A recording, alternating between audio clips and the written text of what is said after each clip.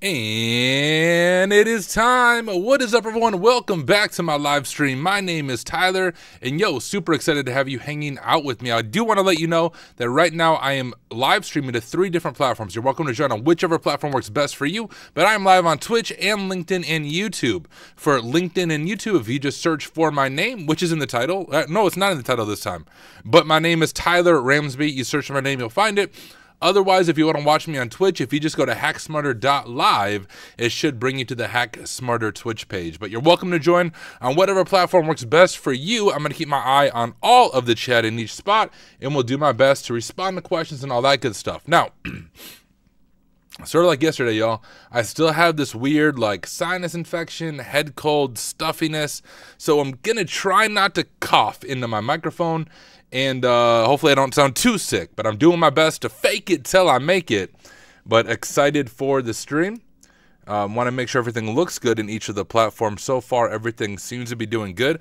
Want to say a special hello to those of you who at least said hi in chat.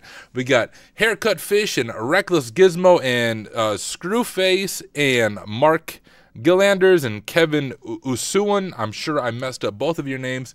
Let me check out LinkedIn because I always have to refresh the chat. We have Ayush. He just liked it. So if you're here, hello, my friend. Good to have you here. Here's a plan for tonight, y'all. We are, and I'm not going to, it's confusing. I'm not going to release this yet, but I am going to live stream it if that makes sense. But if you saw, I released my very first public Try Hack Me room called Hack Smarter Security. Now, technically, there's not supposed to be hints for the first 72 hours, but I'm the room creator, so I'm YOLO, do what I want. I'm going to kind of guide you guys through the room and share some of my methodology and thinking behind it. But what I'm not going to do, like we're going to record this, but I'm not going to release it as a standalone YouTube video for a few days, and was actually almost not going to do this because it took quite a while for people to fully root the room. But it has been fully rooted by a handful of people, and so I feel safe walking you and guiding you through the process. But I'm not going to share flags. I'm just going to share you the process. Would encourage you to follow along, and the room's free, so you don't need to Try Hack Me subscription or anything. If you, well, actually, I'm going to start recording before I do all this. Well, no, I'll show you guys real quick, because I'm not going to show this in the recording. But if you go to Try Hack Me's page and just scroll down to new room releases, there it is, Hack Smarter Security. So I would encourage you, if you want to follow along with me, this is going to be more, although I made the room and I know how to compromise it, I'm going to do my best to go slow and approach it as someone approaching the room for the first time, and share with you some good methodology, some good learning that will hopefully help you in your overall journey. This is a medium rated room and it's Windows, so I know it's a little more unfamiliar for people, so I do want to take it slow and answer any questions you might have as we go.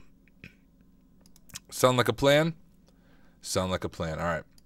Let me, I'm going to start recording, do an introduction for the YouTube video that we'll be releasing later on, but then we will dive into this room together. Hey, what is up, everyone? Welcome back to another video. This is the video. This will be the official walkthrough for the Hack Smarter Security Room on Try Hack Me. Now, if you were not aware, the Hack Smarter Security Room was created by yours truly. It's my first public release on Try Hack Me. It is a medium-rated Windows room, and it requires some really good thinking for initial access, and then AV evasion. You have to evade Windows Defender for the Priv. So a little more difficult than your typical boot-to-root room. But in this walkthrough, I'm not just going to take like 10 minutes and show you how to solve it. I want us to go slow. So I'm going to approach it, although I made the machine, I'm going to approach it as someone scanning it, enumerating it for the first time, share with you my thought process, share with you my methodology, and I hope this will be more of an interactive journey together. So if you haven't already, I would encourage you to go to Try Hack Me, search the Hack Smarter Security Room. If you're watching this now, you should see it in recent releases, and you can do this right alongside me, and we'll kind of walk through this together. So without any further ado, let me go ahead and share my screen. Here is Hack Smarter Security. Can you hack the hackers? So let's go through the challenge description together. Your mission is to exfiltrate the web server of the notorious Hack Smarter APT, or Advanced Persistent Threat Group. This group is known for conducting malicious cyber activities, and it's imperative that we gather intel on their upcoming targets. The Hack Smarter APT operates a well-protected web server fortified with advanced security measures. Your objective is to compromise their server undetected, extract the list of upcoming targets, and leave no trace of your presence. To begin, you will need to employ your extensive hacking skills and exploit any vulnerabilities in their server's defenses. Remember, stealth and discretion are key. You must avoid triggering any alarms that could lead to a premature shutdown of the server or alert the Hack Smarter APT group to your presence. Once you gain access to their server, navigate through the intricate network infrastructure, bypassing firewalls, encryption protocols, and other security layers. Locate the central repository where they store sensitive information, including their upcoming target list. Intel has reported this is located on the desktop of the administrator user, but exercise caution as you retrieve the list. The Hack Smarter APT group is known for employing countermeasures such as intrusion detection systems and advanced monitoring tools, Windows Defender. It's crucial that you maintain a low profile and avoid leaving any traces that could compromise the mission or endanger your own safety. Upon successfully acquiring the list of upcoming targets, transmit the data to our secure server using encrypted channels. This will ensure that our analysts can analyze the information and take appropriate action to protect protect potential targets from cyber attacks. Remember, this is a high-stakes mission, and the information you gather will be instrumental in dismantling the HackSmarter APT Group's operations. Good luck, and may your skills lead you to success in this mission. Let's go. All right, let's go ahead and grab this IP. The first thing we're going to do is add it to our Etsy host file. Now, if you're new to CTFs, the Etsy host file in Linux resolves IP to host. So rather than us remembering the IP, we'll be able to call it like hacksmarter.thm. So to do that, we'll do sudo and then nano. Nano is sort of like Notepad, but for Linux. And we'll do Etsy host. Type in our password. And we'll type in our IP there, and we'll call it hacksmarter.thm. Save it, and we'll just see if we can ping it, which we can. Now, the first step is doing our initial enumeration. There's various ways to approach this. In the past, I'd always just use Nmap, but I'm really enjoying RustScan, both for the speed and the way that you can pass the open ports to Nmap. So it sort of does what I was already doing before manually. The way we're going to do that, if you don't have RustScan, super easy to install. You can check it out, but we'll do RustScan like that, -A to pass at our target, and we'll do hacksmarter.thm, and then what we want to do is say, hey, any open ports that you find, we want you to enumerate those with Nmap. We'll do that with --, and then -A. This -A is the Nmap switch we want it to run on the open ports, and we will go ahead and hit enter, and it should begin discovering those ports. Orange Hue said nanos for people that hate V. Nano is for people who are noobs like me and can't escape that. But yeah, either one works. Honestly, I use mousepad a lot too. Mousepad's even more user-friendly than Nano. So here we go. Initially, we can see a few things. We have port 21 open. That's probably FTP or File Transfer Protocol. We have port 22 open, which is SSH, which is a little bit out of the ordinary for a Windows machine. We have port 80 open, which is going to be a web server, likely. We have port 1311 open. We're not sure what that is off the top. 3389 is your standard port for RDP, or remote desktop protocol. And so we'll let this do its thing. And in the meantime, we can even begin poking at some of these ports. And let's also get our notes pulled up. So I'm going to open up Cherry Tree here. I'm just going to start a new one, and we'll call it HackSmarter. And with that, usually I wait till this is done and we'll pull our notes into there. But let's just begin poking around at a few things. So we can begin with FTP. And anytime you see FTP open, really the thing you check is, hey, do we have anonymous access to the FTP server? So let's go ahead and do that. I'm going to open a new tab. And I'm also going to name it terminal. And we'll go to CD home Tyler try hack me. We'll make a directory for HackSmarter, CD to HackSmarter. And now we'll do FTP anonymous at hacksmarter.thm. You can do anything for the password.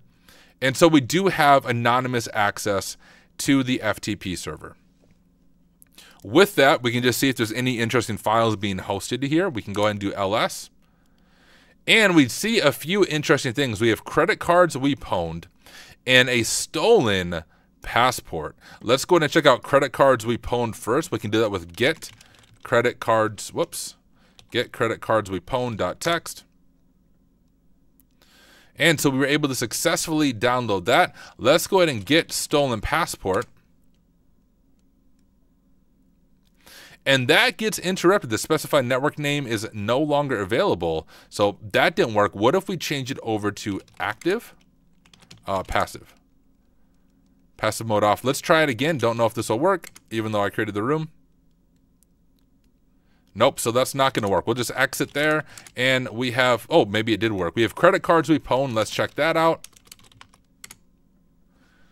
And look at that, free Try Hack Me subs for everyone. Just grab your preferred credit card number right there, expiration date, security code, and you can go ahead and get those. No, those aren't real. So what I did do is I went to one of those like fake credit card generators and just generated a bunch of credit card numbers. These might actually work on some of those free trials where you need a credit card number because it follows the valid schema, but you will not be able to purchase anything. But that's our credit card numbers there. We can go ahead and check out this passport if we were able to open it. Whoops. We'll open folder and we'll go over to Try Hack Me, HackSmarter. Can we open it? No, it's corrupted. If you are able to get it to open, like some people have, there's some tricks if you do the FTP. It is a passport with my eye really big as the picture. It has nothing to do with the machine. So don't try to do steganography or anything like that. I don't like that stuff. It's super CTF-y. It's literally just there for fun. So these two things don't have anything to do with the machine. But when you do have access to FTP, let me go back to FTP. Well, first we'll echo test. It's always worth seeing if you can write to the FTP server.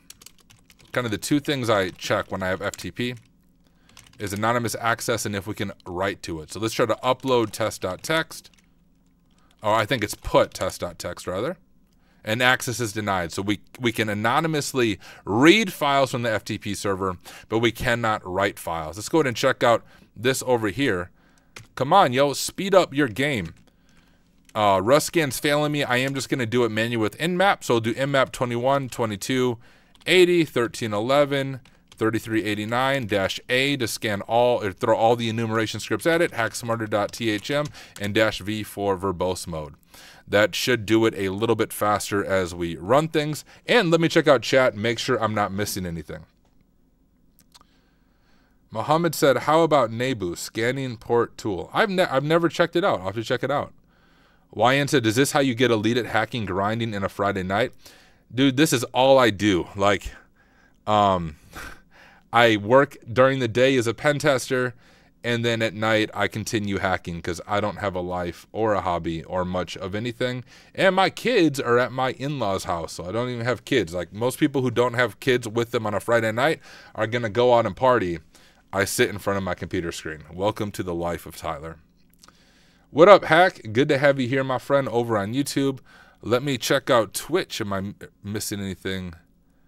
Are there any text-based packet inspectors? Yeah, T-Shark, correct. I've never personally used it, but I do know that does what you're asking for.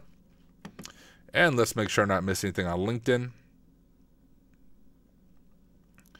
And I don't believe I am, at least comment-wise. And here we go. Our nmap scan is done. So let's go ahead and begin formally setting up our nodes. We'll grab all of these services here. We'll copy it over here to Cherry Tree. I'm going to paste them all in here. Control-Alt-C in order to do code mode. There we go. We have some code syntax highlighting. We'll add spaces between some of these services. 3389. And then for each service, I like to create a separate Cherry Tree node just to keep our nodes a little more organized. So for this, we'll go ahead and create a node called FTP, and I like to put in the port number, and we'll do that. We'll do one for SSH as well. SSH22. Whoops. And we have port 80 right here, so we'll copy that. HTTP 80. Almost done. We have this weird port 1311. I'm just going to copy it from down here. Come on, Cherry Tree. What you doing, bruh? Why aren't you scrolling? Cherry Tree's broken. Let's try it again. Freaking Cherry Tree. I'm going to have to switch back to OneNote at this point. If I zoom out. It's just not, maybe it's my VM, maybe it's not Cherry Tree. Things aren't scrolling very well. Oh my goodness.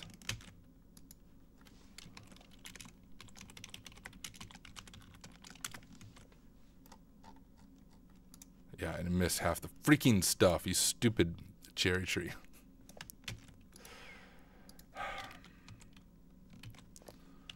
Wow. There we go. Good job, Tyler. Glad you're figuring it out. All right, we got port 1311. And finally, we have RDP here, 3389. We'll copy that and do some note for that, 3389. There we go. So we can kind of go through this. What we checked on here is we can say anonymous access is allowed. Anonymous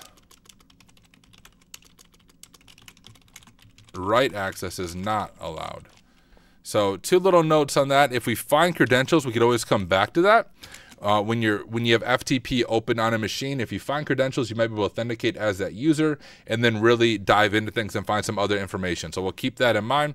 And we also notice this is Windows. So if it didn't already tell you it's Windows, we now know it's Windows NT. So it's some Windows server running on the back end. We can also see it right there. So some hints that we're dealing with a Windows machine if we didn't already know. SSH, kind of a similar thing here. There's not much we can do unless we get credentials. You're not going to likely be able to brute force SSH very well, but once we get credentials, we can come back to this. But once again, if we did not know this was Windows, we could just do some very basic banner grabbing, and we see that this is OpenSSH for Windows, and we do have some version information there. The web server, now this is where it might be a little more interesting. We have this web server running on port 80, and it's a Microsoft IIS server and 10.0, and I know just from memory there's no major exploits for this, so it's not going to be some CVE we fire off on the web server to get access. But anytime we encounter a web server, I like to make a checklist of things that we should do. So let's go ahead and do that. We'll do a to-do list, and we'll say like GoBuster for directories and GoBuster for vhost. We could run Nikto for a basic like vulnerability scanner on it. We can check source code.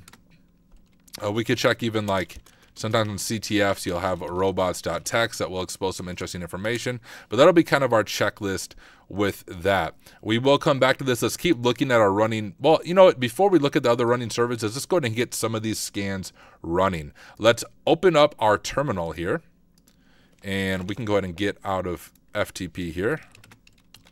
And we'll do GoBuster dir u hacksmarter.thm -w for our word list, and we can just use user share word list dirbuster directory list 2.3 medium. I think we'll be fine,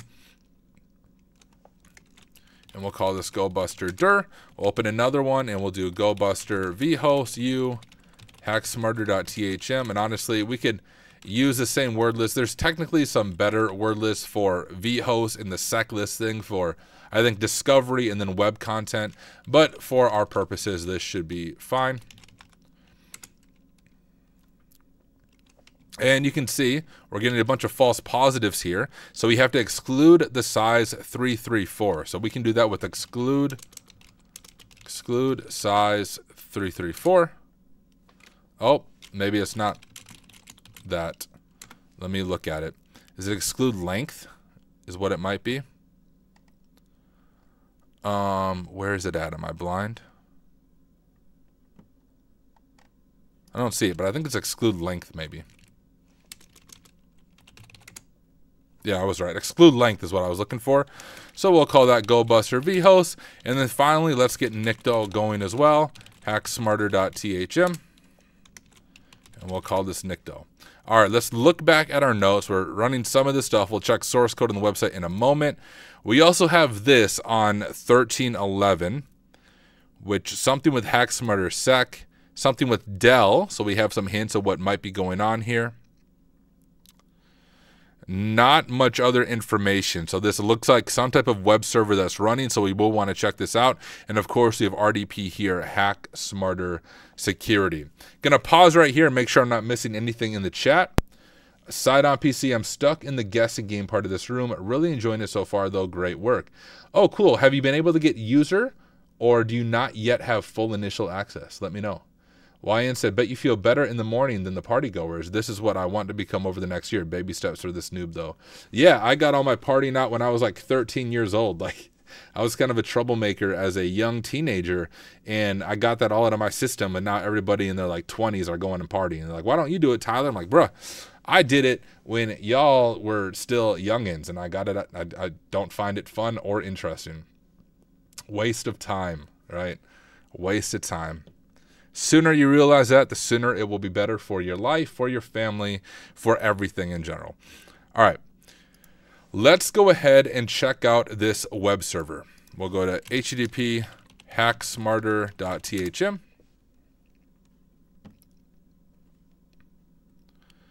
Here we go, Hacksmarter Security.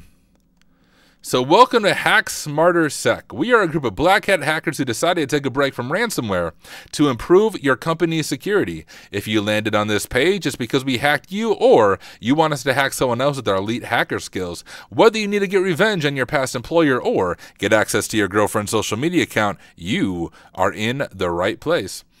All right, learn more. Just the same thing here. These don't go anywhere besides to About Us. We have Hackers for Hire. We have a search that doesn't do anything. So it seems to be a very static web page. We can go ahead and look at the source, see if there's any interesting scripts going, and there is not. Very basic web server. We can check out GoBusterDir. Has not found anything interesting. vHost has not found anything interesting, and Nikto has not found anything interesting. So if we go back to our notes, we'll go ahead and keep those scans running, but checking source code. We didn't check robots.tech, so we can do that real quick. And nothing, right? We could also do like fake page. Sometimes you can get some version information here, but it is not enabled there. We do have the version information here, those Microsoft IS 10.0. And like I said, there's not going to be any major vulnerabilities. At least I'm pretty sure there isn't, but we can quickly look for exploits. Our vulnerabilities in IS 10.0, remote code execution. I'm curious. Let's check it out. I can tell you if this does work, it's an unintended path, so I'm curious. Oh, an exploit's not available. So you'd have to like reverse engineer it and make your own exploit. So if anyone can reverse engineer this CVE and make their own exploit and get access that way, please let me know, because I would be very, very interested in that. But the IIS server, I can tell you as the one who created the room, that's not going to be your way in, at least not the primary way in. We will come back to it. That the details that you see here are important. All right, this is important, and this is important. We will come back to it. But we have this unknown service running on port 1311. So let's go ahead and check this out. The way we can do that is if we do hacksmarter.thm, and if we want to go to a different port, we do those, the two dots, whatever that's called, and 1311, saying we want to visit this via HTTP on port 1311. Let's give it a shot. And it says we need TLS, so all that means is add an S. And we'll do advance, and we'll accept the risk and continue.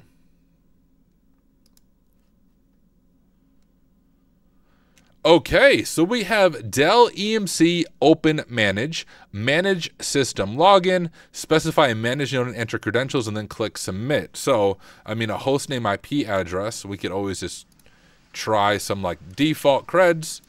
We'll do, I don't know, admin, submit.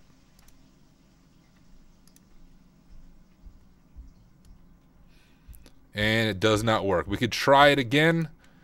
We could look up, like anytime you see a login screen, and let me go ahead and take a screenshot of this and walk you through what I generally do if I see a login screen in order of steps.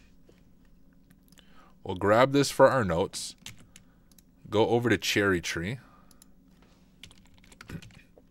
All right, so we have this login screen. My scroll still isn't working very well, but when I see a login screen, we have a few different things for our to-do list. The first thing I always do, and this is really important for those of you studying for the OSCP, is the KISS principle. Keep it simple, stupid, right? And the first thing you should check is default credentials. You would be amazed how many people get stuck on a CTF or on the OSCP because they don't check one of the first things of just saying, hey, what are the default credentials, and do those work? And even as a real pen tester, especially when I do an internal pen test, you would be surprised how often different network services have the default credentials set, and I'm able to get access and then get RCE via whatever role is attached to that. So we'll check default credentials.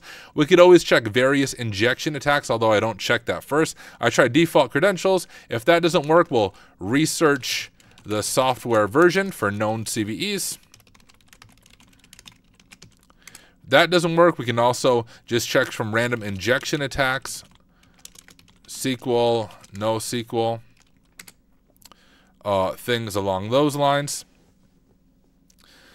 And we could also try to use like cool on the web page and do a password spray attack if all else runs out. But those would be my initial attempts of what I would do. So we can go ahead and do that together. If we go to Dell, Open Manage, default creds, we'll see if there are any default creds with Dell Open Manage. Blah, blah, blah. Should be root for Linux, but we're on Windows. The administrator account is the login for Windows. You must have a password. So you need the admin account. So it doesn't seem to be default credentials. We could try root just because they say that. Let me go ahead and grab the IP. Root, submit.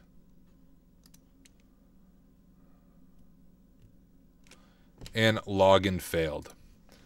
So then the thing is, let's go back to our to-do list. We can say, okay, default credentials didn't really work. Let's look for known CVEs with this software. To do that, we kind of need some version information, and we can click around down here. One good place might be about, so we'll click about. And for some reason, this takes a little bit to load. We'll give it a chance. We can click some of these other things, like what's a managed web server? Does this do anything for us?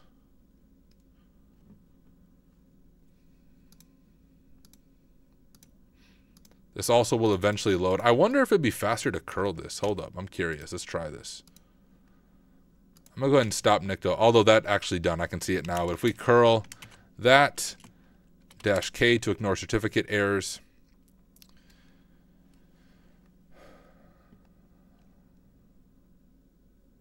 That doesn't help us much, right? Do I see version information here? No. Okay, but we do see it here. If we go just back to this, because I'm impatient, we see Open Managed Server version 9.4.02. So let's go ahead and grab that, and we'll type Dell Open Manage that exploit. Okay, so we have a few things. Let's check these out. So Dell EMC Open Managed Server, blah. No, bro, you don't want my feedback, homie. Improper limitation of a path name to a restricted directory. So it contains multiple path transversal vulns. An unauthenticated remote attacker, which is us, could potentially exploit these vulnerabilities by sending a crafted web API request containing directory traversal character sequences to gain file system access on the compromised managed system. All right, and Dell EMC would like to thank David Yeslin from Rhino Security Labs. This should be your hint that you're looking at the right spot, because I work at Rhino Security Labs. Yeah, Overgrown Carrot, you're spot on. And David Yeslin, really genuine human being. I work with him at Rhino. I actually have one-on-ones with him every single week. So this should be a good hint. If you know me personally and you know where I work and you know my background, you should think, I might be barking up the correct tree right here. So here we go. We have this file vulnerability in Dell Open Managed Server that we found in Internal Network Pen Test. No, I already worked there. I need to subscribe to your newsletter. And the interesting thing about this, I'll allow you to kind of read through this on your own, but there's an authentication bypass that then allows you to do a file read based on some of the vulnerabilities that we see here. So we can walk through this a little bit. The OMSA web interface uses Apache Tomcat.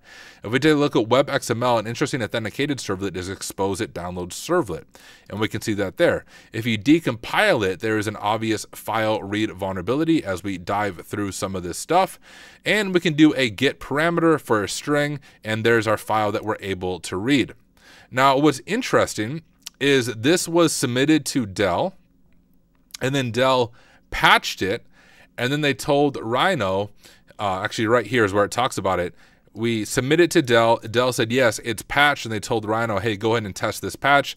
Then Rhino, I wasn't there at the time, but Dave at that time checked out their patch, and they did technically patch it, but then he figured out another bypass, which is pretty easy. If you just encode the T right here, the request succeeds, and you're able to get access anyways. Now, I made this machine a lot easier than what I could have done. So you guys can thank me for that. When I initially set up the machine, a little bit of background, I first made it vulnerable just to this initial exploit, which you could have got right here. This 9.4.0.0 was the original version information that I had on this Dell Open Managed Server. You can see it's above that now, 9.4.0.2. This was the original thing that Rhino reported to Dell, and this would have given you file read, and Dell said they patched it. But I applied the patch. And you can actually see that in the version information. So any of the other public exploits for this vulnerability that you find will not work because they're not considering the patch. Even when this blog came out, we didn't even have this patch in our CVE file. So when I initially made the machine and then did this exploit, I ended up doing a custom curl request, including this encoding method that I found while reading through this blog myself, and was able to bypass the patch myself, just like the blog talks about, and was able to do it.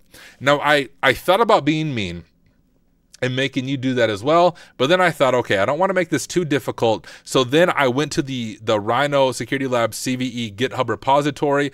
I rewrote our initial CVE so that it includes this bypass that we talk about in the blog, submitted a pull request, and then it was approved. But the cool thing, I think, is the only way you can get initial access to this machine is if you use the CVE modification I made to the Rhino CVE GitHub. All the other ones like this will not work because I am using a patched version of Dell Open Managed Server that is patched to these initial exploits. I hope that makes sense. But yeah, Reckless Gizmo said that would have stopped me in my tracks, not gonna lie. And that's what I kind of figured, and it would have annoyed me too if I was a user. I knew because I knew what exploit I was using, so I spent the time figuring it out. But if you didn't even know this exploit was gonna work, that was almost like too frustrating from a user's perspective, at least from my perspective. Funny Memes over on YouTube said, what is this box? This box is called Hack Smarter Security and Try Hack Me. It was just released today, and I'm the author of it, so I'm walking people through the process of making it and also exploiting it. But if you go over to our CVE on GitHub, here it is. You can see I updated it. So that's my GitHub. I updated this to include bypassing the one patch and did that 9 months ago. So you can actually see back when I made this machine. But here it is. We can kind of read through how this works.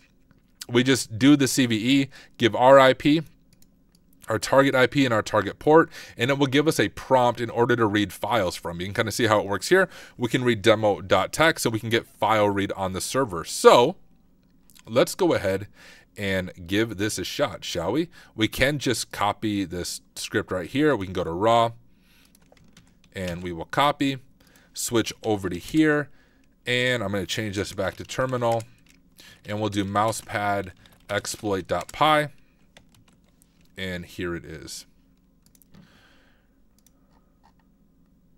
And we can even shebang it as well. Well, let me just keep it like this. I'm pretty sure it'll work either way.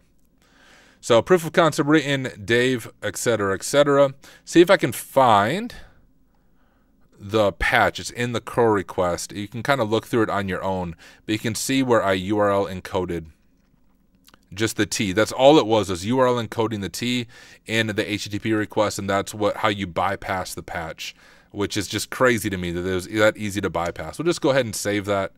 There we go. Now we have our color encoding a little bit more. Let's see if I can find it.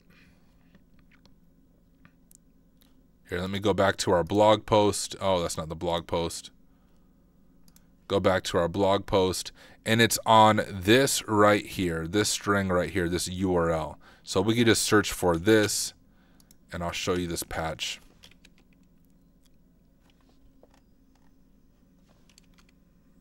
Right here. So this is a T URL encoded. That's all you needed to bypass Dell's initial patches, URL encoding that T and then resending the request in that way. Go ahead and close this out. Open up our terminal, and we can do python3 exploit.py. If we forgot the syntax, it will tell us. So python3 exploit.py. We need to give it our IP, which mine is up there in the corner, 10.13.46.224. And then we need to give it the target IP. We'll do hacksmarter.thm, and the target port, which the default port for Dell Open Managed Server is port 1311. So let's give that a shot, and we will see if it works. And it's quite interesting how this works. Let me back up a little bit to the blog. if we scroll up a little bit here, we're actually setting up a fake server, essentially, the way this is working. So you can see here's our attacker, and we're authenticating to the remote server. It says, hey, would you like to authenticate? Are these, well, let's back up here a little bit. It thinks we are kind of a rogue Dell Open Managed server, so we're almost able to authenticate ourselves if I understand this authentication bypass correctly. Reckless Gizmo said, does the T need to be encoded or any character, and if T, why? So let me jump down here. I believe their fix was like just blocking that specific URL, but you could URL encode it and you're able to bypass it. So we can read it here. After the fix, the security filter, which is intended to protect the download servlet from read arbitrary files, is implemented, but able to be trivially bypassed. When calling download servlet, a filter is used to look for malicious paths. So it's just looking for, hey, is that download servlet pass being past the download servlet?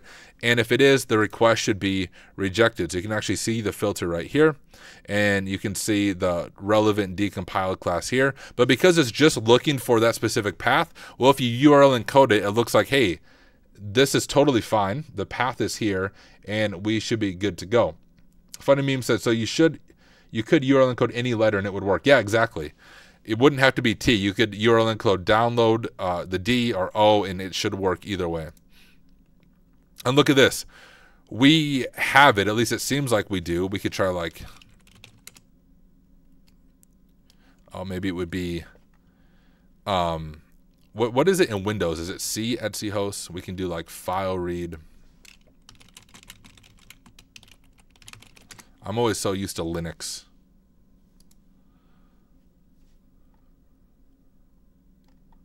Oh, that's not what I'm looking for. Let's look for GitHub.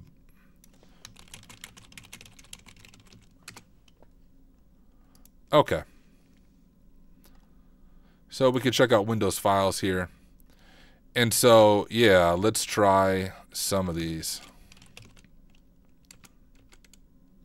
Here's what I'm trying to do. Let's just try this. I don't know if we need the C or not. And there, we have full file read, right? We can see that we are hitting this server. We're able to read from the server. We should probably grab that as a screenshot.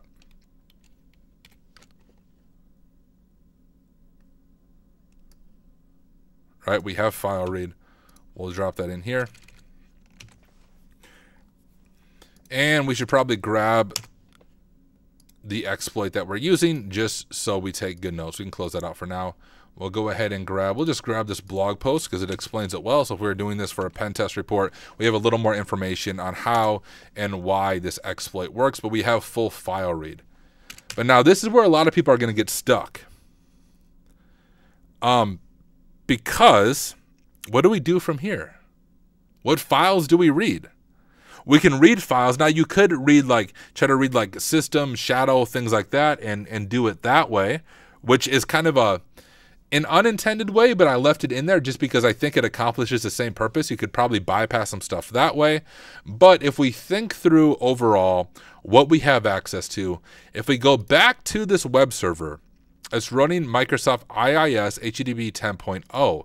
Now, if we don't know exactly what to look for, we can go to handy dandy chat GPT. Might have to authenticate. Oh, nope, I'm good. So here's ChatGPT, and we could say, what are some common files where sensitive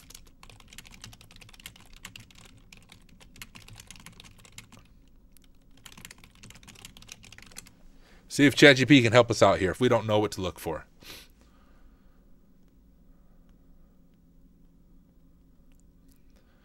All right. Sensitive information, including credentials, blah, blah, blah. Here are some common files and locations where sensitive information might be stored. So the first one is web.config. This XML file is used for storing configuration data for web applications running on IIS.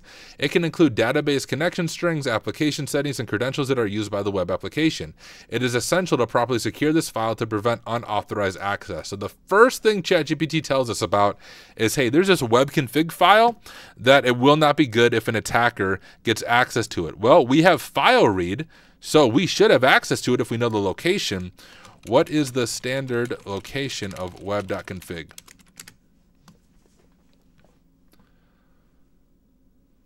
The standard location is in the root directory of the web application. This file is used to configure, blah, blah. The structure of a typical IIS web service with respect to the web application might look like this. So your website root, web config. So location directly within the root directory, blah, blah. It should be in the root folder site, typically found within the www root folder, or a specific site directory under the inetpub folder. Okay, so we have this, right? This looks interesting if I can copy it. And we'll just open this up. So we have that, and it would be web-config, but it says it can either be in the www root folder or a specific site directory under the inetpub folder. Well, let's try this first and see if we get any hits. And we have nothing. So if we look back at the ChatGPT response, though, it said, or in a specific site directory, which is often how IIS is configured. So what's the name of the site? Well, if we go back to our notes here in Cherry Tree and look at HTTP, we actually have an HTTP title here called Hack Smarter Sec. So then we think, okay, what if we do Hack Smarter Sec as our name? Okay, that doesn't work either. And I might be doing it wrong myself on my own machine. I'm actually glancing over at my notes from when I did this. Inetpub, oh, so it's actually in www root. So we need to back up a little bit. Let's ask this. If the sites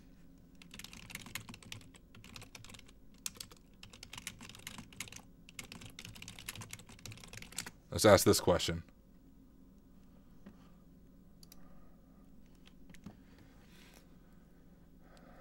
Okay, so I was just misunderstanding what it was telling me. Let's try this. Inetpub, and then in the dub root, Hack Smarter Sec web config. Let's see if that works.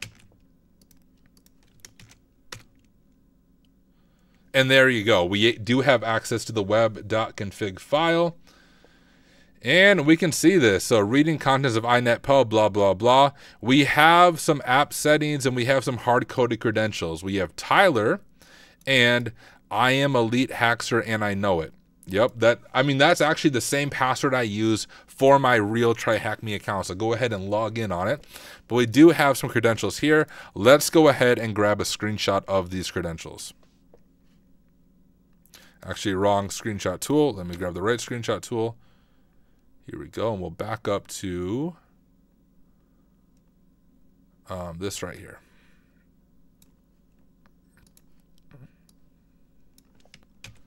And we will copy that. Jump over here. We have creds. I didn't try to select text. Chill. And just so we don't have to try and freaking type that out, let's go ahead and just grab this in plain text. We'll copy it, go over to here, and drop it in here. Funny Meme says, what screenshot tool am I using? I'm sorry, guys. Getting over this sinus infection. I'm using Lightshot.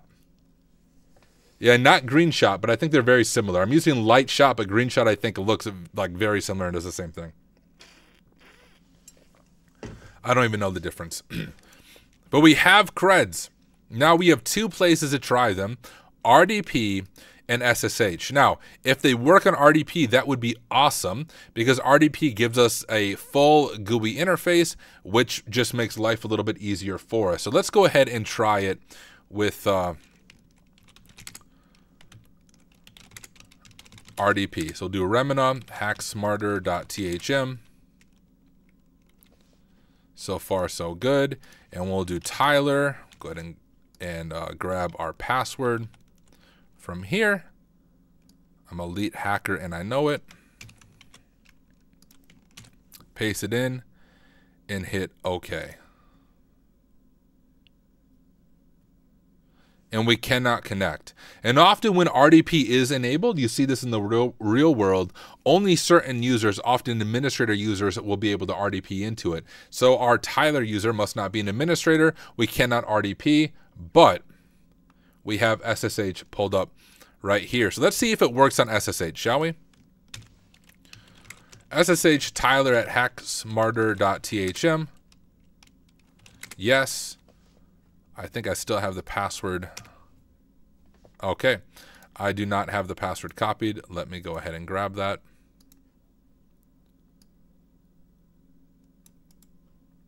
Copy. Paste. Boom, we have access. And let's also make sure my machine's not going to die. We got 1 hour and 10 minutes. Beautiful. So here we can go ahead and do dir cd desktop. And there is our user.txt flag, but I'm not going to share it in the video or in the live stream. I'm showing you how to get there, but I want you to do all the work yourself and get the actual flag so you learn in the process. I suppose you could just steal the password I saw, but if you take the time to type that in, fine. You're only hurting yourself by not going through the process on your own. But there is our user.txt, our initial flag, and if we grab that, drop it here, we will have user.txt. But now we need to do privilege escalation. So let me just ask you, we got, how many people got in chat?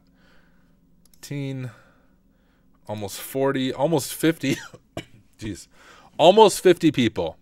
Let me ask you guys, what would you do next? What do we do for Windows enumeration? You tell me and I'll do it and we'll see if it works. Not everybody at once though. Leonardo said, love Tyler using Remina instead of X3RDP. All right, PowerShell history and WinPs. Yeah, we can try that out. We'll also just do who am I / priv is something I always do first. And that's just seeing, hey, do we have like potato privileges? Who am I? All is what Overgrown Carrot saying. So we don't have any special privileges, so we can't get like a really quick pwn. We can check PowerShell history. Yeah, let's do it. Let me ask how.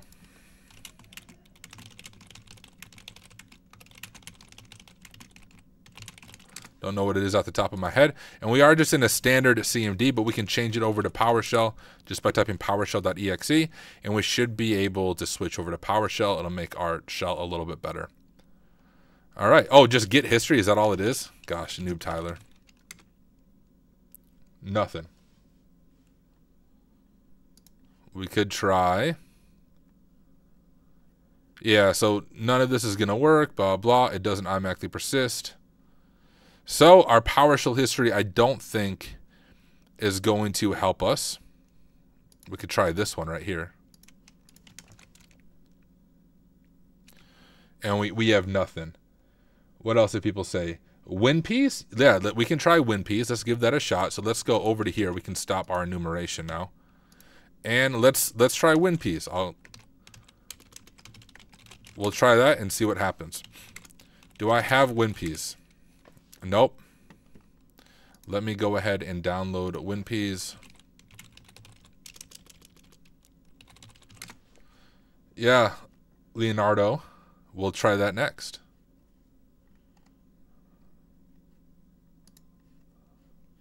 Oh, where's the freaking binaries at? Where's the releases for WinPs? Let's go back to this. Here we go. This is what I'm looking for. WinPsAny.exe. That sounds good to me. All right. CP home Tyler downloads WinPs, and we'll copy that there. We'll host a very basic Python web server, and then from here we will go. We're on our desktop, so we should be able to write. We'll do wget 10.13.46.224, and then what was that file even called? The WinPsAny. We'll just copy it. And we'll do out file, and we'll just call it winps.exe. And let's see if my syntax is correct there.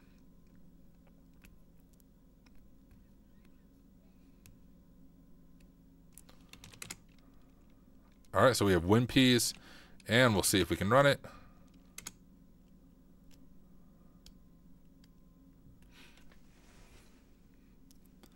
Oh, so it looks like our automatic enumeration, ladies and gentlemen, are not going to work because Windows Defender is fully enabled. So you can see it caught WinPs. We don't have permissions to turn it off.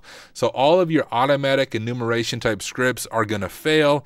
Any Metasploit modules, Metasploit reverse shells are going to fail. They're all going to get caught by Windows Defender. So we have to work within Windows Defender and see if we can bypass some of this. Leon said, well, he switched over to Twitch, but Leon said, any interesting folders in C? Well, you guys tell me. Let me switch over to C, and let's see. Anything you guys want to check? We could check, this is our web server, right? We could check logs. Oh, we don't have access to logs. We can check www root.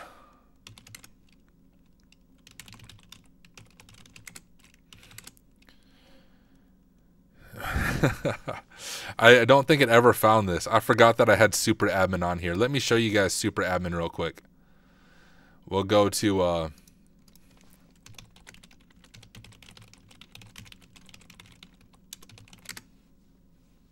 right, if you go to superadmin.html, it just tells you to try harder. I had to throw something in there. I even forgot I did that till I went here myself. But we can see our superadmin. We have this index backup. What's that?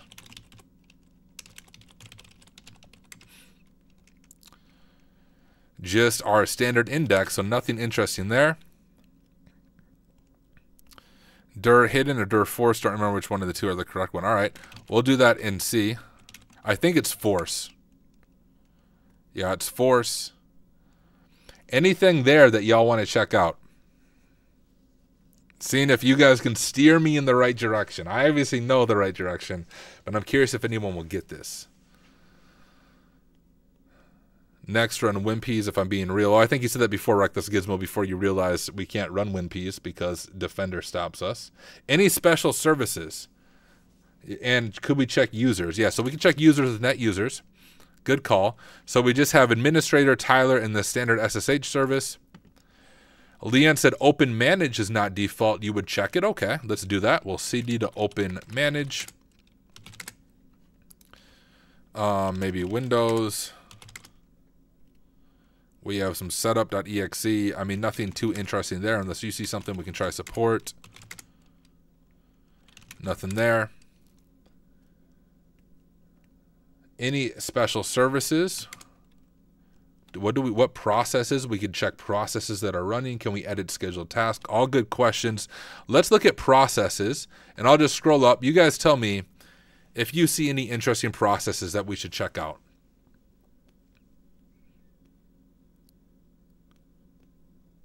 See if anyone spots it.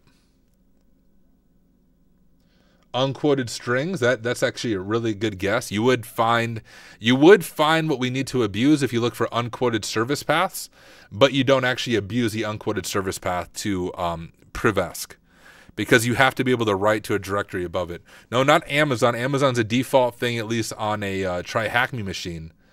I'll go ahead and show you guys right here. What the heck is Spoofer Scheduler? That sounds like a hacky thing. We are in a hacky server, so that might be something that's interesting, right?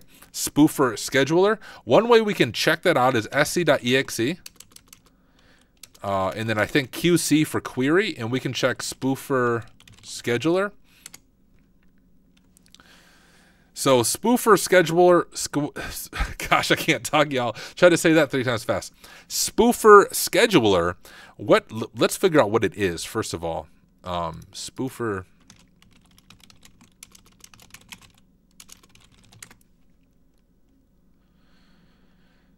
So we have a privilege escalation here, unquoted service path. That's interesting.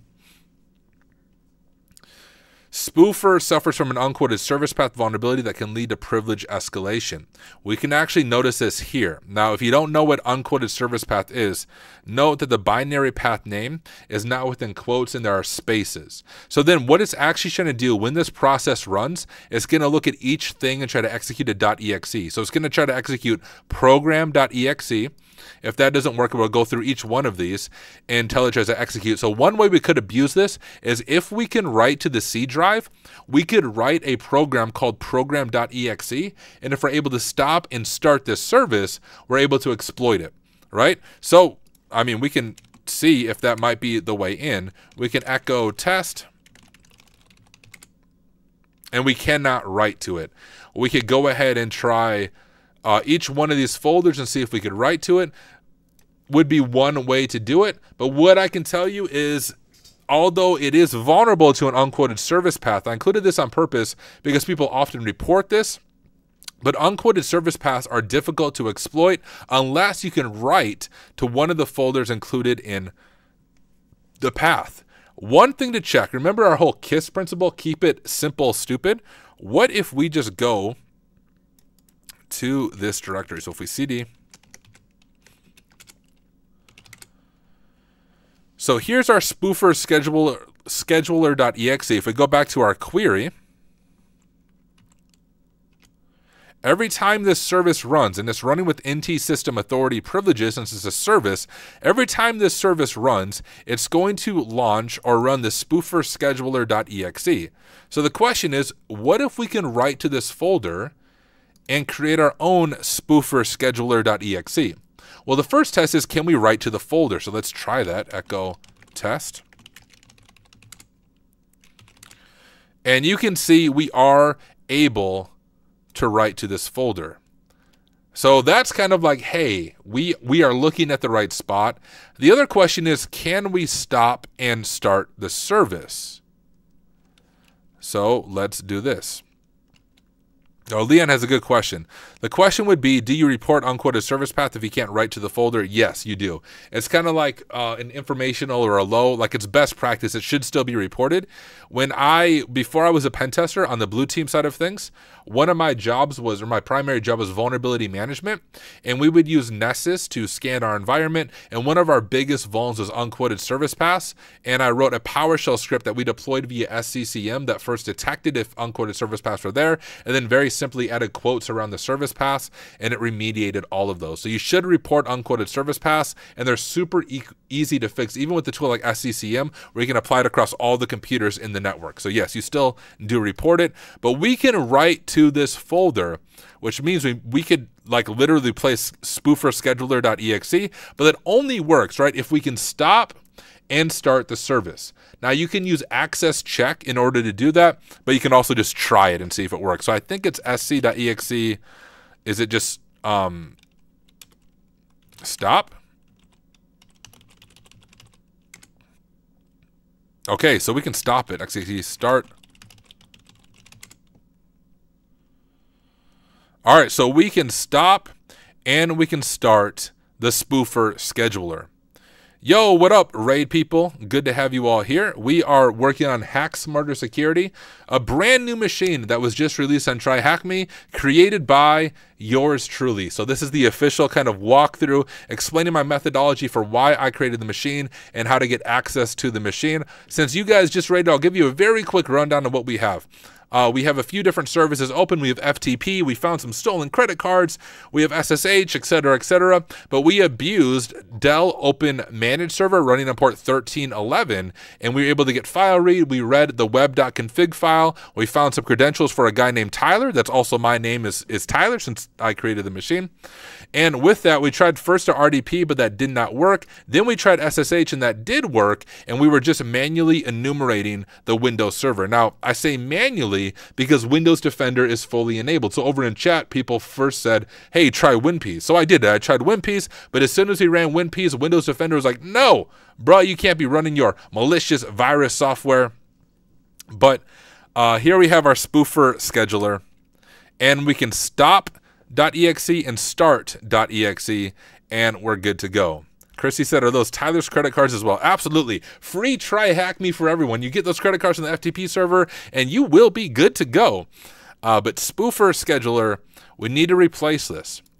But here is key. I'm not going to make this mistake because I don't want to reboot my machine. But remember, Windows Defender is enabled.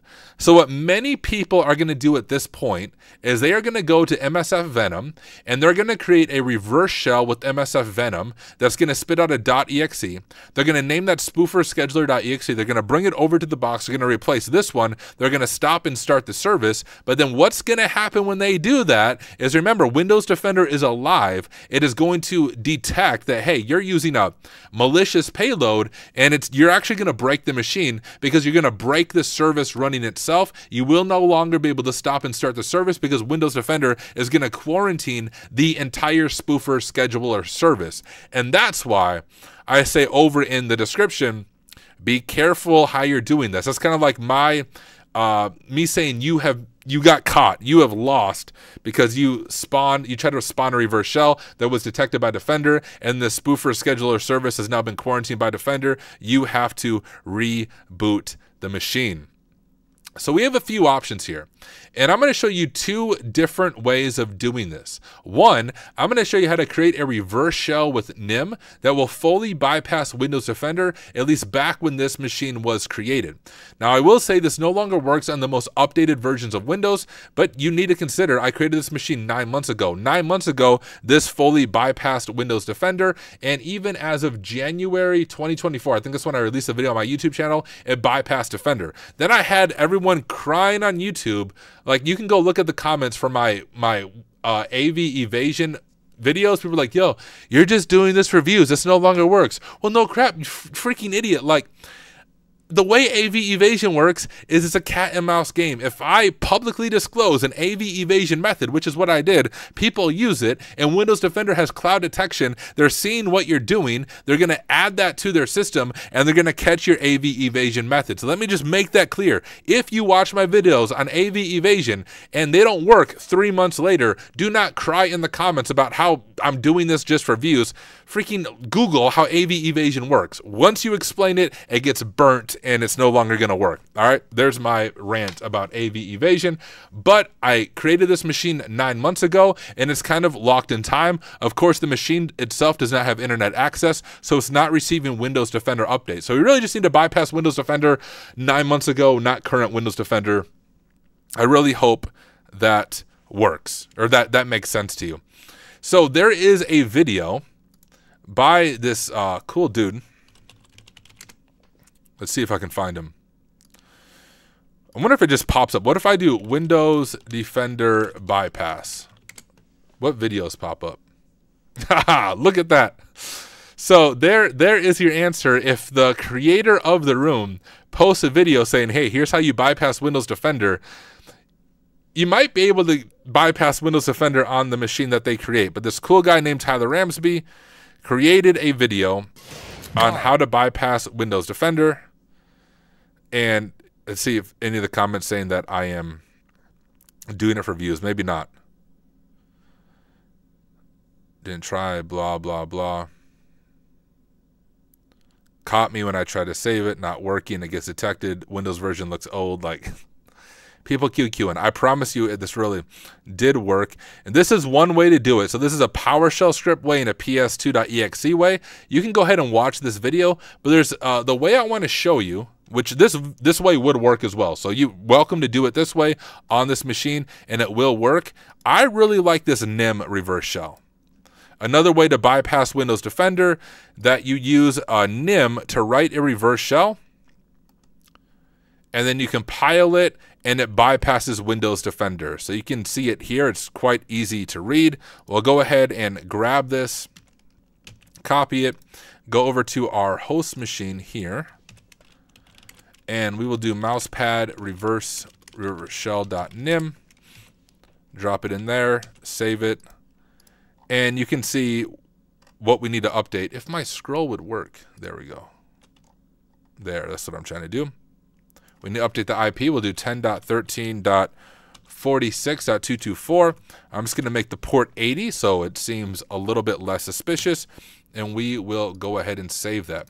But now there's a few steps that we need to do, which I jotted down in my phone as notes, believe it or not. You can watch my video and I have it there. I don't know why I didn't add it to the description, because even when I try to repeat my own steps, I have to rewatch my video and then figure out how to do it. So I sent myself the notes here.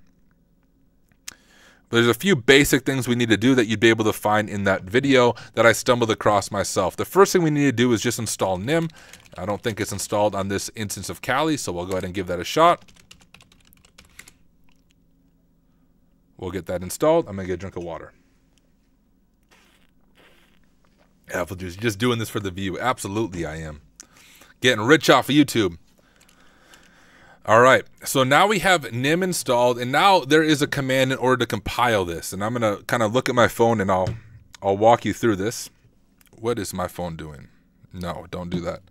So we're gonna do nim c-d ming w. That's what we're using to compile it. And then app GUI just means, hey, we want it to be a .exe app GUI type thing. We'll optimize it for speed. And we want to call it spoofer scheduler.exe. That's what it's called, right? And we want to use reverse shell.nim. I think my syntax there is correct. We'll go ahead and see if it works, fingers crossed. All right, ls. And we now have our spoofer scheduler.exe. Now, if we go back over to this, I'm just going to call this SSH. We want to make a backup of this file just in case we break anything. So let's go ahead and do this. I should add the YouTube channel to the About section. Do I not have it there? It's Tyler's YouTube channel. Here.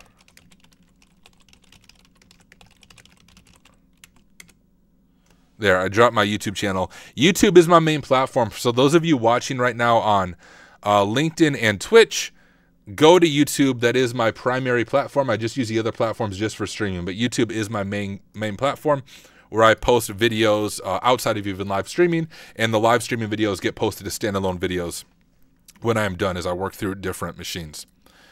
But okay, let's go ahead and make a backup of this. And because we have write access to this directory, we should be able to just rename it. We'll rename spoofer scheduler dot, nope, not that, bruh. To spoofer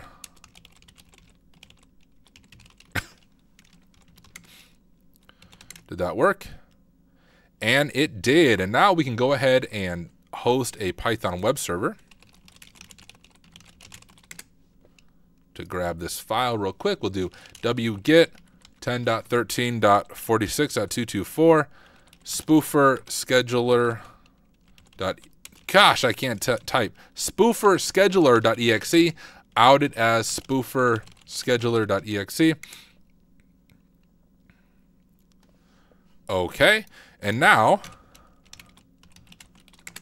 host a simple netcat listener, and we'll see if we get detected by Windows Defender. If we do, you have to reboot the entire machine because, like I said, it will quarantine the service. But we'll do sc.exe stop spoofer scheduler.exe.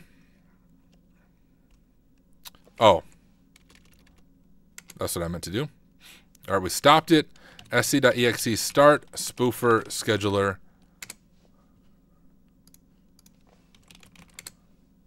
And there we are, NT authority system, and we have full admin access to the box. But I want to show you what's going to happen, because I'm going to show you a few different ways of doing this.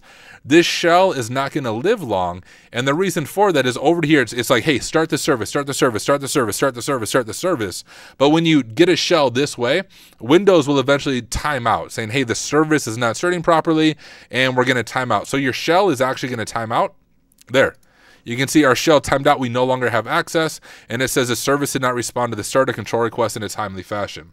So you have a few things you can do here. You can very quickly set up persistence, and we can create an account. Otherwise, I'm going to show you another way that we can do this. But let's first just try to set up persistence, and I'll show you this way. So we'll start our listener again, and we will just go ahead and start the service again. That will give us a shell, and we can do net user hacker hack smarter 123 add. And then net local group administrators hacker add, I think, as well. All right, now we have full persistence, and here's what I mean by that. We can do SSH as hacker at hacksmarter.thm.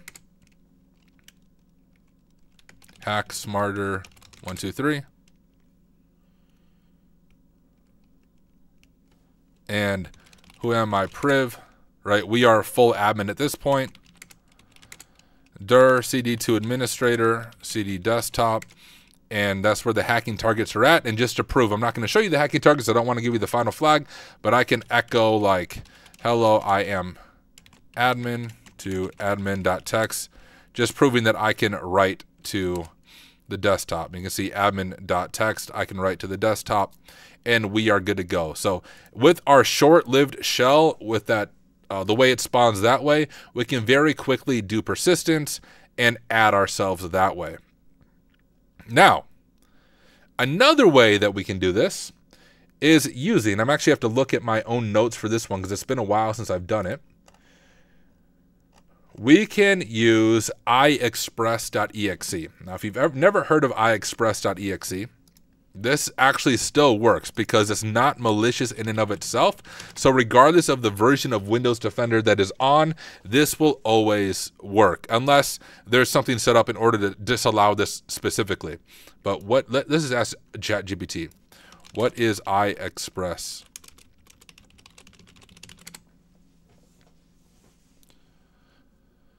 Allows us to create a self-extracting, self-installing package from a set of files. Essentially, it's a utility for creating installable packages, self-extracting archives, blah, blah, blah, blah.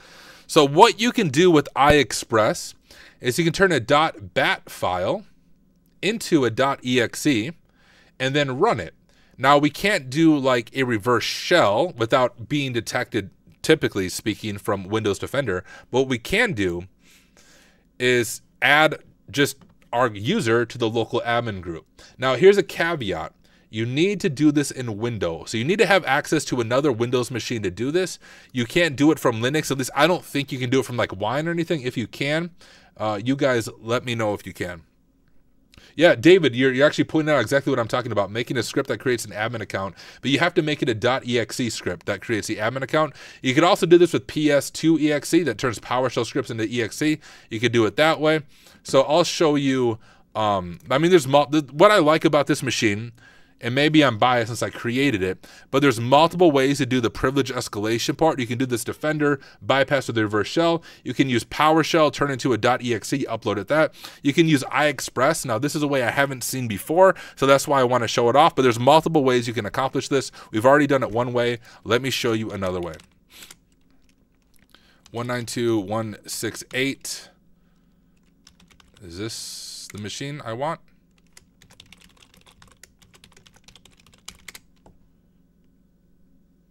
Okay, so this machine right now is on the Tyler Cloud. So this isn't like, this has nothing to do in and of itself with the CTF that we're doing. This is actually my Windows server in my house, not on this computer. I have another computer set up running Windows Server, and we just RDP'd into it because my host machine here only has 16 gigs of RAM. And if I try to run Kali VM, a Windows VM, and live stream on OBS at the same time, my computer will melt.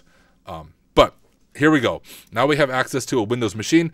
OreoBite said maybe make the file with Python, and you're spot on. I did that way as well when I was doing this. There's a way to do it with Python that also bypasses Windows Defender, turning Python to exe. I don't remember what the file's called, but yeah, you can do it with Python as well. The reason I like iExpress is it's built directly into Windows, and there really is nothing malicious about it. So I'm going to look over at my notes over here. Well, let's just first create our script for adding our user. Nope. Notepad. We'll open up handy dandy Notepad, and we can just do net local group administrators, and our current user is Tyler, and we just want to add him to the administrator group. We'll save that, and we'll just call it add.bat. All files, we'll just save it on my desktop. All right, so we added it. Now, if we go to iExpress here, we're going to run this as an administrator. So it says, welcome to iExpress 2.0. This will help you create a self-extracting, self-installing package. So we'll go ahead and click create new self-extraction directive file. We'll hit next.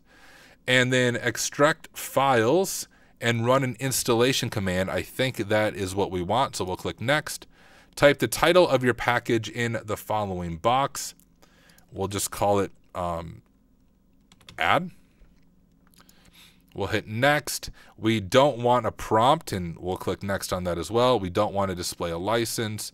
Our package files, we can grab the .bat that we just put on the desktop right there. And we'll do next.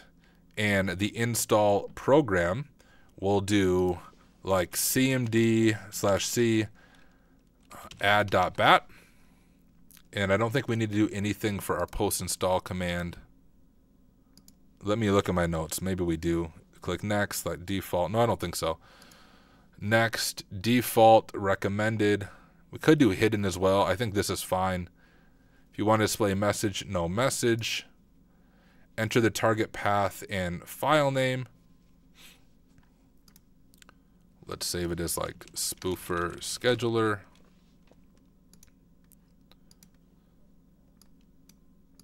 You could, of course, name anything you want and rename it later on. Spoofer scheduler.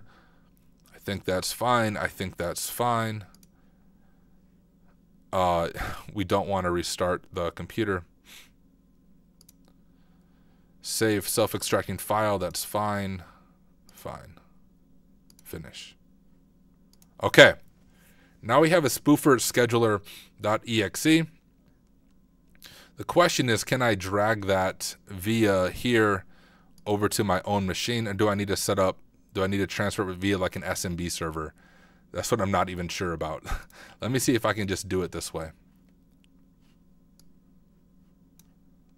Can I grab this? Oh, is it not going to work? Oh, it's not even the right one anyways. Is there a way, I'm actually curious about this now. Is there a way to turn it on so you can drag and drop from Remina? I imagine there is. Otherwise, we can set up an SMB server and do it that way.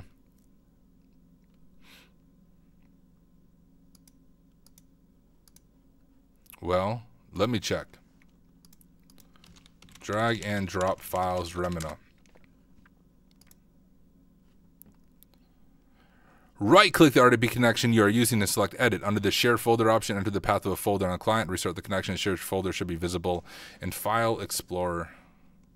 Oh, that's not really what I want to do. Do I have to... My latest attempt... Wow. Copy and pasting text seems to work fine. Use the basic choose share. So do I have to... I must have to do a share folder. We can do that, I guess. That'll be fine. Can I do it while I'm already in here? I suppose not.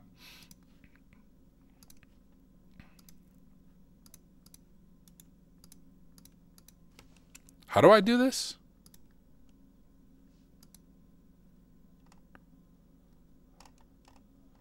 Guys, I think I'm just going to use SMB server.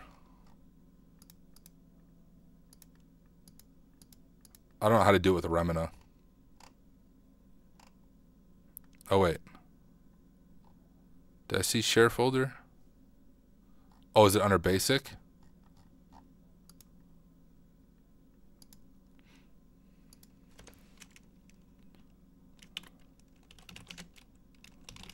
Can I just do that? Oh, home, Tyler. Can I just do that? Will that do the job?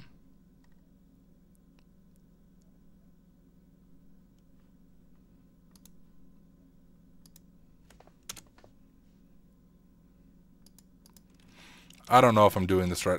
I might just do an SMB server and do it that way. I don't know enough about Remina to get that to actually work properly.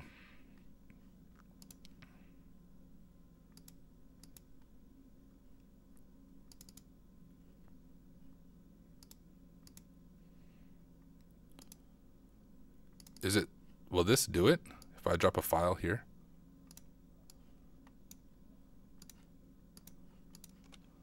Or is that like default? No, okay, whatever. Let's do locate SMB server.py.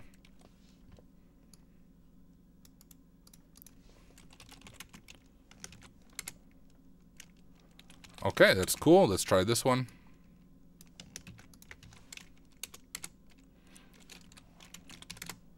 What's the syntax for that again, and why does this not work?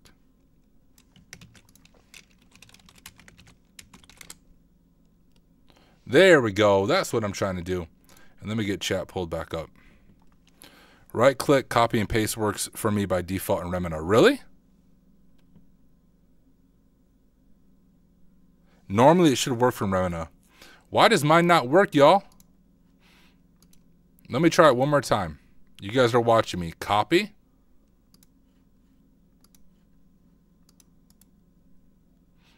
I can't paste. There's nothing in my clipboard to paste. I'm not crazy, y'all. So apparently anyone else watching this, you probably have an easier way of doing this than me. Yeah, mine installs weird. Whatever. Well, at least it'll be helpful to show people how to transfer files with SMB server, right? We'll do this. Positional argument, share name, hack smarter. Does that work? Share path, home, Tyler.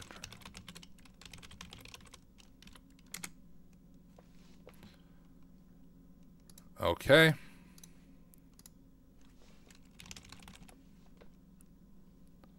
Paste to desktop. Okay, try pasting to desktop. Word. I'll give that a shot.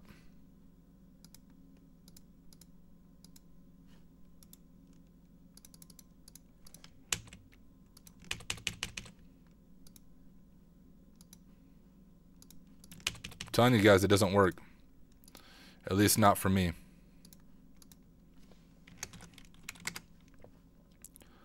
That's okay, though.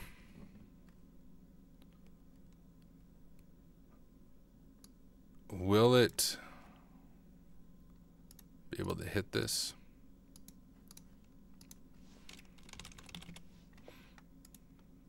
Run as administrator.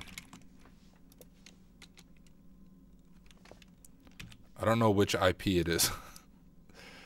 No, it should be this one. Shoot, so this might not work. I don't know if I have my networking set up properly between this Windows machine that I'm connecting to and this Kali machine right here because of how my networking is set up. So I'm actually not going to, I apologize. I'm not going to show it that way. I'm going to edit this part of the video out, but at least demonstrated how you could do it with Windows. I think I'm just going to keep it to my first way because it's going to make the video a lot shorter. Just get a freaking reverse shell with NIM and add persistence that way. Copy to my local Windows machine. Yeah, I could. Like I said, y'all, this will do the trick. You could even use your own Windows machine. I just don't like showing my host OS depending on what's all there on stream. That's why I'm not doing it this way, and I'm trying to use this weird like ghetto Windows server to do it. But that's fine. We'll work it this way. So I'm actually going to edit the video here, and then I'll start talking. All right, so I fast forward the video. I had a kind of a minor issue that only affects me apparently. My Remina instance would not allow me to copy and paste, but I at least showed you how to use iexpress.exe. You can turn a .bat script into a .exe, and then you would follow the same process we did with the NIM reverse shell. Just instead of doing a reverse shell, you would upload the spoofer scheduler.exe, and you would stop and start the service. And when that happens, you wouldn't be waiting for a shell that doesn't live very long and then dies. Instead, what would happen is it would just add your user to the administrator group. Then you go to the administrator desktop and get those hacking targets, and you would be able to find the final flag. So there's multiple ways to do this, which is what I really like about this machine. Besides the fact that I created it, is you can do a reverse shell that bypasses Defender. You can use iExpress to create a .exe. You can also use PowerShell to create a .exe. There's something called ps2.exe. You can take a PowerShell script that adds your user to the administrator group, turn it into a .exe, upload it to the machine, and do it that way as well. And same with Python. Python has a way you can turn Python scripts into .exe and do it that way. So once you get to this point, there are multiple ways that you are able to do this. So hope you found this walkthrough helpful. Hope you enjoyed hacking through this machine. And hey, happy hacking, and I will catch you in the next one.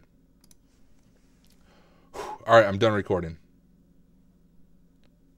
Wait, what did you use for the first way? So funny memes, you'll see this if you watch the video back, but I actually use a NIM reverse shell. Here, I can show it to you. A NIM reverse shell, which bypasses Windows Defender. And then we just compiled our NIM reverse shell into a .exe, and we uploaded that. And then we were able to get a shell as NT system authority. So that was the first way that I demonstrated.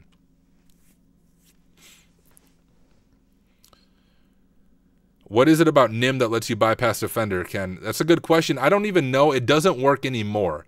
I think it's just because NIM isn't used very often for that. So Windows Defender just didn't catch it when I first discovered that bypass, but now it does catch it. So if you try to do my NIM reverse shell on a fully updated version of Windows Defender as of today, it will catch it.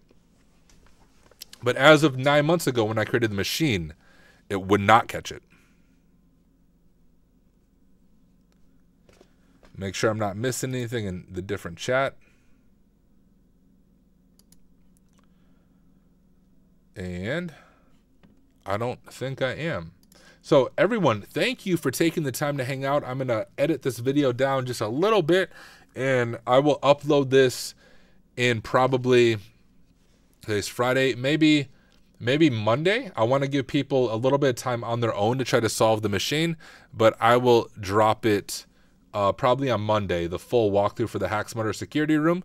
And if you're watching now, you're just tuning in, you missed it. If you just go to my live tab on YouTube, you'll be able to watch this full live recording anyway. So even before I upload the video, you can catch the full walkthrough on my live tab. Just a standalone video will come out on Monday. But ladies and gentlemen, that is my first public official Try Hack Me Challenge Room released. Hope you enjoyed it. If you do have any feedback, or if you find unintended ways of solving it, I would love to hear from you and learn how you ended up approaching the machine and how you solved it. Like I said, there's multiple ways that you could do it, especially with the full file read. The interesting thing about the Dell Open Managed Server is it runs with system or administrator privileges, so you can read any file on the system. So there's some other interesting ways that you could get credentials that way, maybe hashes, maybe passwords, whatever that is, and see if you can gain access that way. But I'm going to call it a night, but we have a little over 30 people on Twitch. We got 16 on YouTube. Hey, YouTube people, come join Twitch just so we can raid someone, right? So I'm going to drop a link. I dropped a link over in YouTube. Let's see if we can raid someone and give them some viewers. Let me look at InfoSec streamers. Whoops. And see who's streaming. So, oh, VX Underground Live. That might be pretty cool. We have Ending with ALI. Let's check out Ending with ALI. I don't know who this is.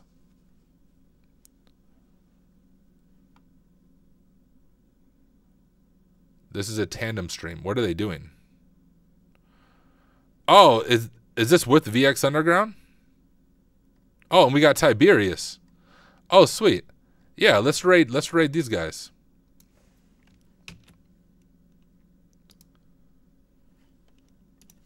Do raid. Okay. Go ahead and get ready to raid, y'all. Accept the raid. Accept the raid.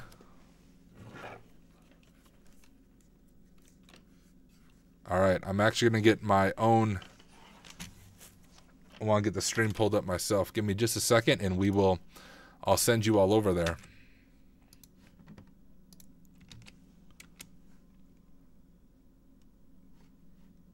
All right, let's go and raid. Tell them hack smarter, not harder. That'll be our raid thing. Hack smarter, not harder. Let's go ahead and raid.